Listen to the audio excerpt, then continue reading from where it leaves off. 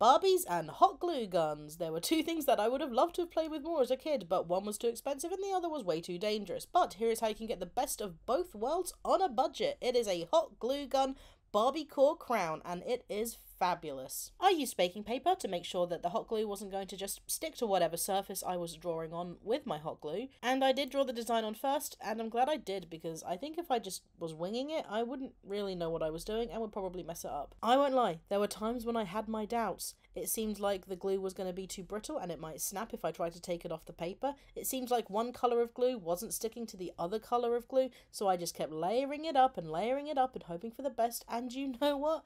It worked! And you gotta trust the process. Because now I have a beautiful Barbie core crown that dreams are made of, and my inner child is delighted.